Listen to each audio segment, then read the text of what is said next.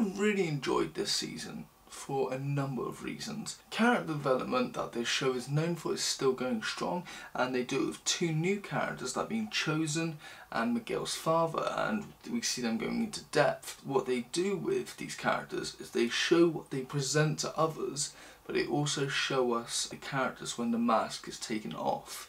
Very enjoyable. We also get to see characters like Johnny somewhat grow as a human after being hit with such a huge responsibility. It's actually interesting seeing him somewhat grow up and being able to go at the task, whilst Daniel, on the other hand, he's having this huge struggle. He's going this downward spiral as he's so obsessed with the revenge of Terry Silver, and it leads him down this path, and it comes to a point where Johnny himself is the one that helps him get out of this situation. It's really intriguing. Another thing that I enjoyed was actually seeing that these two characters, Daniel and Johnny, putting their ego to the side and focusing on the task at hand, and that is Terry Silver's Cobra Kai, which is not only taking over the valley, but it's going to be going even further than that, possibly global, so they need to focus and stop that. Also enjoyed that other characters who have had these beefs, somewhat petty, pointless beefs throughout the entire show, finally dead these and put them to an end, and somewhat do reconciliation and even have some quite nice bonding moments, even if it is very small moments in the show. We got to see Sam get somewhat of a redemption. Even though she didn't fight her antagonist, she still got to win what she should have won in the previous season. Another thing that this show does, which maybe it's just me, but for people who see Cobra Kai who aren't in their RAF or on the actual team, they're perceived as quite nice people, and it's a good thing for the community. Kind of like how right-wing politicians are looked at by the public, or at least how they try to present themselves. While Miyagi Dojo, on the other hand, they try to expose them, and because of that they kind of get wronged by Cobra Kai. But because of that, they kind of have this persona of somewhat seeming whiny and maybe to an extent obnoxious, as they believe that they are in the right, and if you believe otherwise you are wrong or somewhat brainwashed, and they're the right ones to believe in. And they kind of come off as left-wing politicians, at least how the public sometimes perceive them. Well, I just wondered if this was part of the writer's plan, or if it's just maybe me looking too deep into it. Another thing that the show does remarkably well is the humour. It's still high as ever, and it had moments where the show was so over the top it was hysterical. Honestly, some great moments.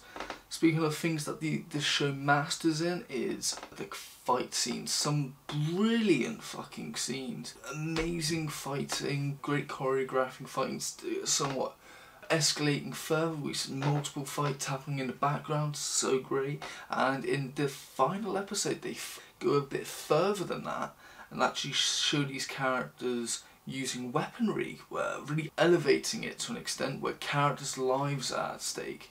And it was really great, especially for the final episodes. That's what you want in the finale, even if it does come off a tad excessive. Now when it came to the finale, I do have a few issues with it. It's a mixed bag really. First of all, we see the character Mike Barnes, who is a recurring character. He appeared very briefly in early parts of season 5 and only came back really just to kind of disrupt the flow of what the characters are up to.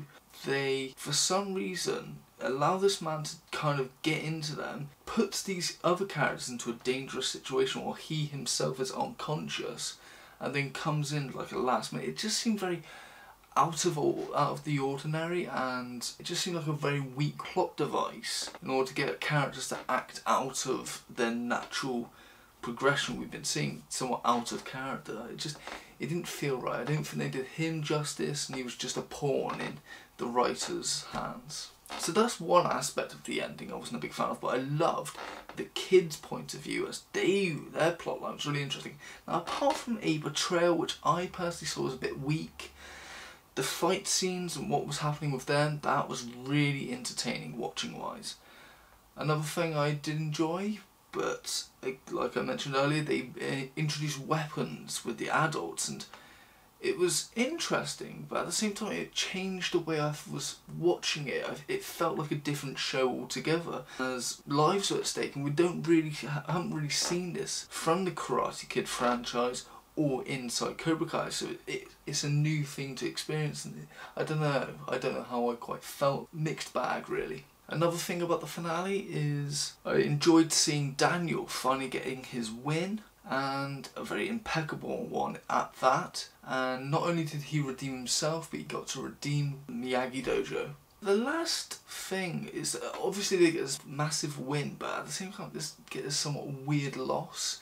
I have to be completely honest, it was a very strange loss, and it's interesting, but I just don't think it's a whole season worthy plotline wise, personally. Now when it comes to the show overall, it does have its criticisms, the main one being it's a bit predictable. A lot of the moments within this season I was predicting quite a lot. It was quite sad, really, as even the ending itself is quite predictable to guess, and yeah, I don't know, it just disappointed me. When it came to Daniel, I felt like his character was just off the rails a bit too much. Now, we have seen Daniel going on a downward spiral in earlier seasons, but in this one he's taken a downward spiral to the point that he's not even following Miyagi Dojo rules, such as don't strike first, which was a huge thing he always did.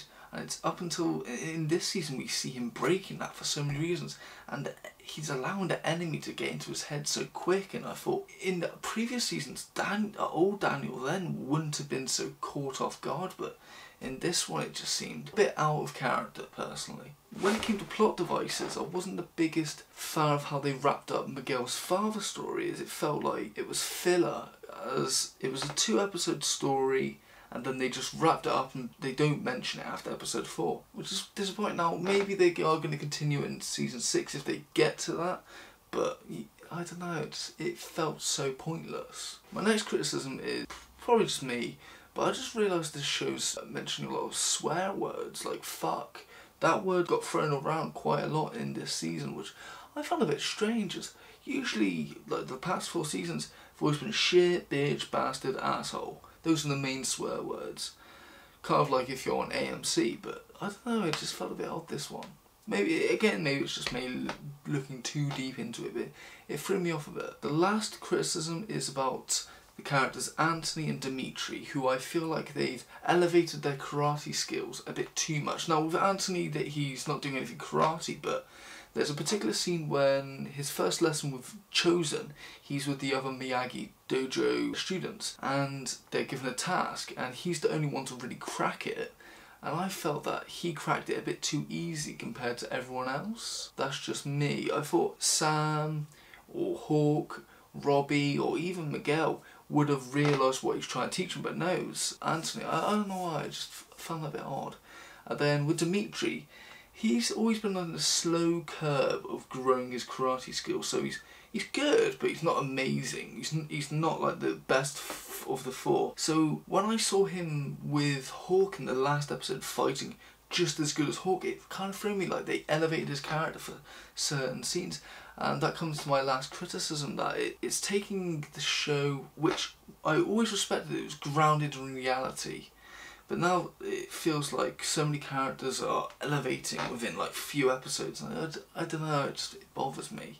Hopefully I think they can fix this within the next season if they do get it renewed. But overall, I really did enjoy this show.